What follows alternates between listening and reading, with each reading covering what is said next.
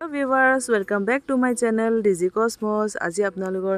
কাৰণে লৈ আহিছো এতিয়া যেহেতু অমৃত বৃক্ষ আন্দোলন চলি আছে সেই কাৰণে এই আগষ্ট মাহৰ প্ৰথম সপ্তাহটো গোটেই সম্পূৰ্ণ ৰাজ্যজুৰি অমৃত বৃক্ষ আন্দোলন আৰম্ভ কৰিছে সেই কাৰণে আপোনালোকে এতিয়াটো ফটোবিলাক আপলোড কৰিব লাগিব আপোনালোকে কেনেকৈ আপলোড কৰিব এই ভিডিওটোৰ জৰিয়তে মই আপোনালোকক জনাবলৈ লৈছো যে কেনেকৈ আপোনালোকে অমৃত বৃক্ষ আন্দোলনত ৰুৱা গছপুলিবোৰ আপোনালোকে ফটো আপলোড কৰিব এই প্ৰথমে অমৃত বৃক্ষ আন্দোলনৰ যি এপছ আছে সেই এপছটো আপোনালোকে প্লে ষ্টৰত গৈ মই আপোনালোকক দেখাই দিছো তো প্লে ষ্টৰত গৈ সাৰ্চ অপচনত গৈ আপোনালোকে অমৃত বৃক্ষ আন্দোলন বুলি এনেকৈ সাৰ্চ কৰি দিব তো ইয়াতে অলৰেডি এই এপছটো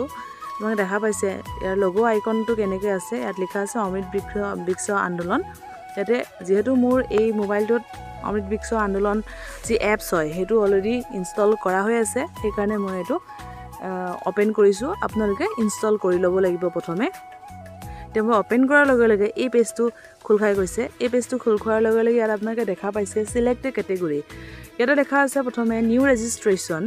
ৰিনিউ ৰেজিষ্ট্ৰেচন আশা বা হেল্থ কৰ্মী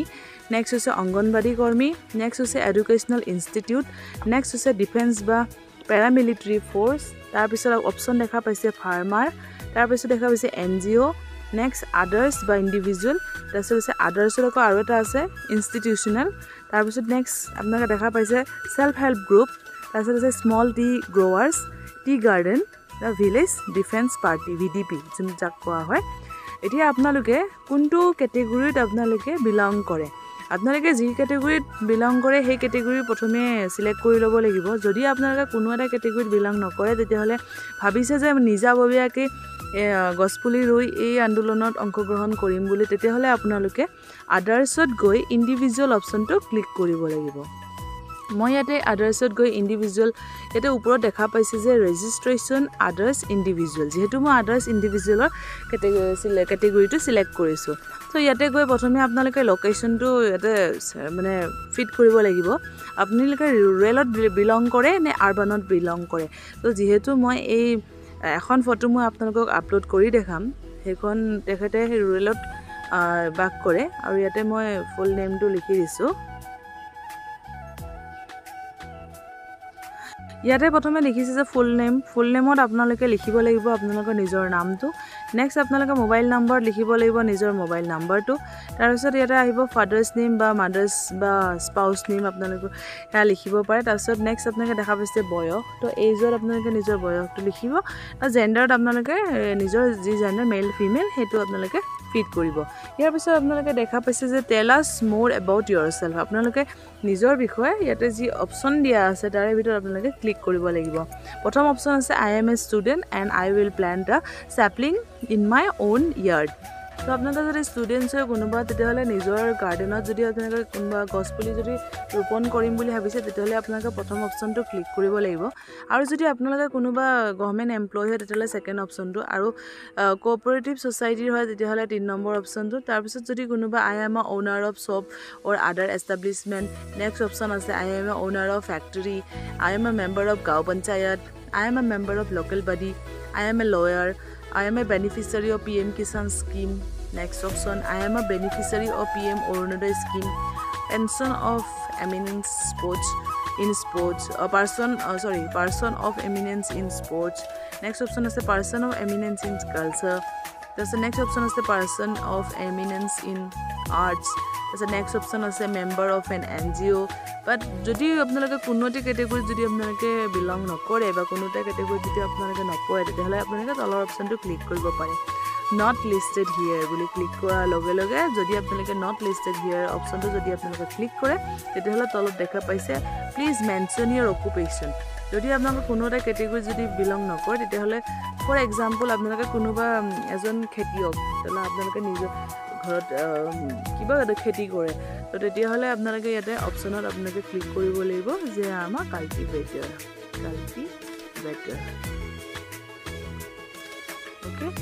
so I M A cultivator বুলি এনেকৈ অপশ্যনটো ক্লিক কৰিব লাগিব তাৰপিছত নেক্সট আপোনালোকে ফিট কৰিব লাগিব যে এড্ৰেছ আপোনালোকে কোন ডিষ্ট্ৰিক্টত বিলং কৰে তো ইয়াতে গোটেই লিষ্টখন আছে বজালী বাক্সা বৰপেটা বিশ্বনাথ আনিগুৰি গোটেই ডিষ্ট্ৰিক্টখিনি আছে তো আপোনালোকে এই ডিষ্ট্ৰিক্টখিনি ফিল কোন ডিষ্ট্ৰিক্টৰ হয় আপুনি সেইটো ভৰাব লাগিব তাৰপিছত আছে ব্লক আপোনালোকৰ কোনটো ব্লকৰ হয় সেই ব্লক ভৰাব লাগিব তাৰপিছত জিপি গাঁও পঞ্চায়তখনৰ নামটো ভৰাব লাগিব তাৰপিছত আপোনালোকে গাঁওখন ভৰাব লাগিব আপোনালোকৰ সম্পূৰ্ণ এড্ৰেছটো তাৰপিছত এটা পিন নাম্বাৰটো দিব লাগিব এটা পিন কোডটো দিব লাগিব তাৰপিছত নেক্সট অপশ্যন হৈছে পোষ্ট অফিচ তাৰপিছত পুলিচ ষ্টেচন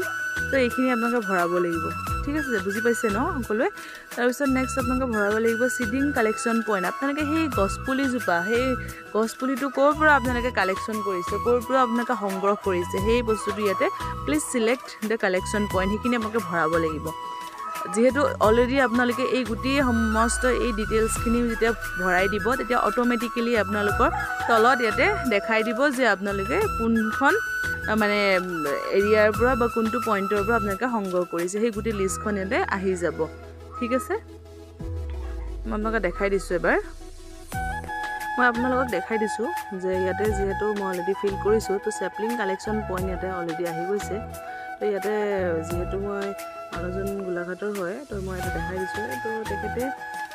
কালেক্ট কৰিছে সৰুপথাৰ মিউনিচিপালিটিৰ পৰা ঠিক আছে তো ইয়াতে মই সৰুপথাৰ মিউনিচিপালিটি অপশ্যনটো ক্লিক কৰি দিছোঁ আৰু ইয়াতে ফটো আইডেণ্টিটি বিচাৰিছে তো আপোনালোকে ইয়াতে ফটো আইডেণ্টিটি যিকোনো এটা চিলেক্ট কৰিব পাৰে ভোটাৰ আধাৰ বা পেন কাৰ্ড তেতিয়াহ'লে আপোনালোকে যদি আধাৰ কাৰ্ড বা ভোটাৰ কাৰ্ডখন দিয়ে তো ভোটাৰ দিব পাৰে তো বা আধাৰ দিলে আধাৰ দিব পাৰে ঠিক আছে তো ইয়াতে দেখা পাইছে যে please select photo ID card in option gallery তো গেলাৰীৰ পৰা আপোনালোকে কালেক্ট কৰি লৈ পিনে আপোনালোকে ইয়াতে ভৰাই দিব লাগিব ঠিক আছে মই এইখিনি ভৰাই আপোনালোকক দেখাই আছোঁ তাৰপিছত আপোনালোকে অ' টি পিটো চেণ্ড হ'ব ইয়াতে আপোনালোকে চেণ্ড অ' টি পিত আপোনালোকে ক্লিক কৰি দিব তো অ' টি পিটো ক্লিক কৰাৰ পাছত আপোনালোকে অ' টি পি নম্বৰ যি আহিব অ' টি পি নম্বৰ আগৰ যি মোবাইল নাম্বাৰটো ভৰাইছিলে তাতে আহিব তো আপোনালোকে সেই নম্বৰটো ভৰাই দিব লাগিব তাৰপিছত এই সকলোখিনি ফিট কৰাৰ পিছত ছাবমিট অপশ্যনটো ক্লিক কৰি দিব তাৰপিছত যেতিয়া ছাবমিট অপশ্যনটো ক্লিক কৰিব তাৰপিছত এনেকৈ আহিব ইউ হেভ ৰেজিষ্টাৰ্ড ছাকচেছফুলি আৰু ৰেজিষ্ট্ৰেশ্যন নম্বৰটো এইটো আপোনালোকে এইটো স্ক্ৰীনশ্বট লৈ থ'ব আপোনালোকে এনেকৈ কৰি স্ক্ৰীনশ্বটটো লৈ থ'ব তাৰপিছত আপোনালোকে যাব যে গ' টু হোম তো গ' টু হোম বুলি যোৱাৰ পাছত তাৰপিছত আপোনালোকে ইয়াৰ পিছৰ কামটো হৈছে আপোনালোকে নেক্সট লগইন অপশ্যনত যাব লাগিব লগইন অপশ্যনটো আপোনালোকে ক্লিক কৰিব তাতে আপুনি যি ৰেজিষ্টাৰ্ড মোবাইল নাম্বাৰটো আপোনালোকে যি মানুহজনৰ ৰেজিষ্ট্ৰেশ্যন কৰোঁতে যি ফোন নাম্বাৰ ব্যৱহাৰ কৰিছিলে সেই ফোন নাম্বাৰটো আপোনালোকে ইয়াতে ফিট কৰি দিব লাগিব তাৰপিছত দেখা পাব যে ৰেজিষ্টাৰ্ড মোবাইল নাম্বাৰ এটা অ' টি পি গৈছে আৰু সেই অ' টি পিটো আপোনালোকে ইয়াতে ভৰাই যি এণ্টাৰ কেপচা ক'ডৰ যি নম্বৰ আছে যিটো 814413 সেই নম্বৰটো এইটো অপশ্যনত ক্লিক কৰি দিব বুজি পাইছে নহয় তাৰপিছত আপোনালোকে লগইন কৰিব লাগিব লগইন কৰাৰ পিছত আপোনালোকে এই পেজখন খোল খাব ইয়াতে দেখা পাইছে অলৰেডি যি মই এড্ৰেছ ফিল কৰিছিলোঁ সেই এড্ৰেছখিনি ইয়াতে আহি গৈছে নেক্সট আপোনাৰ ইয়াতে দেখা পাইছে যে তলত আপলোড ফটো তো আপলোড ফটো বুলি কোৱা মাত্ৰকে আপোনালোকে এতিয়া ফটোখন আপলোড কৰিব লাগিব যি পুলিটো অলৰেডি ৰুলে সেই পুলিটো আপোনালোকে ফটো আপলোড কৰিব লাগিব কিন্তু তাৰ আগতে আপোনালোকে ফটোটো আপলোড কৰিলেইতো নহ'ব আপোনালোকে এই টাইম পিৰিয়ডৰ ভিতৰত আপোনালোকে ৰুইছে নে নাই যে 1 তাৰিখৰ পৰা যে 7 তাৰিখ বা এই গোটেই সপ্তাহজোৰা যি অমৃত বৃক্ষ আন্দোলন যি চৰকাৰে প্ৰচেষ্টা আৰম্ভ কৰিছে সেই অমৃত বৃক্ষ আন্দোলনৰ সেই পিৰিয়ডত সেই সময়ছোৱাত আপোনালোকে ৰুইছে নে কেনেকৈ গম পাব চ' সেইটোৰ কাৰণে আপোনালোকে মোবাইলত আৰু এটা আপোনালোকে এপছ ইনষ্টল কৰিব লাগিব মই আপোনালোকক দেখাই দিছোঁ সেইটো হৈছে আপোনালোকে প্লে ষ্ট'ৰত গৈ আপোনালোকে ইয়াতে চাৰ্চ অপশ্যনত কৰিব লাগিব যে GPS মেপ কেমেৰা দেখা পাইছে যে অপশ্যনৰ প্ৰথমে GPS মেপ কেমেৰা বুজি পাইছে তো ইয়াতে GPS মেপ কেমেৰা এইটো লোগো থকা এই GPS মেপ কেমেৰাটো আপোনালোকে অপেন কৰিব লাগিব তো এইটো আপোনালোকে ইনষ্টল কৰি ল'ব প্ৰথমে মোৰ মোবাইলত যিহেতু অলৰেডি ইনষ্টল আছে তো ইয়াতে মই চিম্পলি অপেন কৰি লৈছোঁ চ' অপেন কৰি লোৱাৰ লগে লগে ইয়াতে দেখা পাইছে যে আপোনালোকে ইয়াতে আহিছে মানে অলৰেডি সেই অপশ্যনটো আহিছে আৰু এইটো ইয়াতে আপোনালোকে যি গছপুলি ৰুইছিলে সেই গছপুলিটো আপোনালোকে এনেকৈ কৰি ক্লিক কৰি দিব পাৰে ইয়াতে দেখা পাইছে তলত সেই লোকেশ্যন আহি গৈছে এনেকৈ কৰি ফটোখন ক্লিক কৰি দিব তো ক্লিক কৰি দিয়াৰ মাজতে ইয়াতে দেখা পাইছে এই গছপুলিটোৰ তলৰ সম্পূৰ্ণ লোকেশ্যন আহি গৈছে ক'ৰ হয় ক'ত ৰুইছে কেতিয়া ৰুইছে আৰু কিমান সময়ত ৰুইছে বুজি পাইছে সো নেক্সট আপোনালোকে মই আকৌ কৈছোঁ বেক টু মাই এগেইন অমৃত বৃক্ষ আন্দোলনৰ পেজটোলৈ গৈছোঁ সো ইয়াতে আপলোড অপশ্যনটো দেখা পাইছোঁ তো আপলোড অপশ্যনত গৈ আপোনালোকে হোৱাইল ইউজিং দ্য এপছটো ইনষ্টল হেৰি কৰিব লাগিব ক্লিক কৰিব লাগিব তাৰপিছত চিলেক্ট দ্য প্লেন তো আপোনালোকে কি গছ ৰুইছে অগৰু ৰুইছে নে এজাৰ ৰুইছে নে কি ৰুইছে আমলখি অৰ্জুন ইয়াতে আপোনালোকে যি গছপুলিটো ৰুইছে সেই গোটেই গছপুলিখিনিৰ ডিছক্ৰিপশ্যন আছে ইয়াতে নামখিনি লিখা আছে যে কি গছপুলিটো আপোনালোকে ৰুইছে তো সেইমতে আপোনালোকে হাঁচি গছ ৰুইছে তো যদি আপোনালোকে হাঁচি গছ ৰুইছে তেতিয়াহ'লে হাঁচি গছটো আপোনালোকে অগৰু বুলি ক্লিক কৰি ল'ব তো যিহেতু মানুহগৰাকীয়ে আজাৰ গছ ৰুইছে তো মই আজাৰ অপশ্যনটো ক্লিক কৰি লৈছোঁ ইয়াতে গৈ পিনে আপোনালোকে অলৰেডি ফটোখন আপলোড কৰি মানে ক্লিক কৰি থৈছে তো সেইকাৰণে মই চিম্পলি অপেন গেলাৰী গৈছোঁ আৰু অপেন গেলাৰী গৈ এই ফটোখন মই আপলোড কৰি দিছোঁ তো ইয়াতে আপোনালোকে এনেকৈ ডাঙৰ সৰু কৰি ল'ব পাৰে ক্ৰপ কৰি ল'ব পাৰে মই গোটেই ফটোখন আপলোড কৰি এই ওপৰত দেখিছে ৰাইট হেণ্ড ছাইডৰ ওপৰত একেবাৰে কৰ্নাৰত ক্ৰপ অপশ্যনত মই ক্লিক তাৰপিছত আপোনালোকে গৈ ওপৰত চিলেক্ট প্লেনটো চিলেক্ট কৰি ল'ব তাৰপিছত ফটোখন আপলোড কৰি লৈ পিনে ইয়াতে আপলোড অপশ্যনটো ক্লিক কৰি দিব তাৰপিছত আপোনালোকে দেখা পাব যে image has been uploaded successfully your plan ID number হৈছে এইটো তো আপোনালোকে স্ক্ৰীনশ্বট এনেকৈ লৈ থ'ব পাৰে আৰু মানে কেতিয়াবা প্ৰয়োজন হৈ যায় তো আপোনালোকে এইটো এনেধৰণে আপোনালোকে স্ক্ৰীনশ্বট লৈ থ'ব আৰু এনেধৰণে আপোনালোকে ফটোখন আপলোড কৰিব পাৰিব সো আজিলৈ ভিডিঅ'টো ইমানেই thank you so' much for ৱাচিং প্লিজ ছাবস্ক্ৰাইব মাই চেনেল ডিজি কসমছ আৰু এই ভিডিঅ'টো যিমান পাৰে সিমান শ্বেয়াৰ কৰক যাতে আন 10জনেও ভালদৰে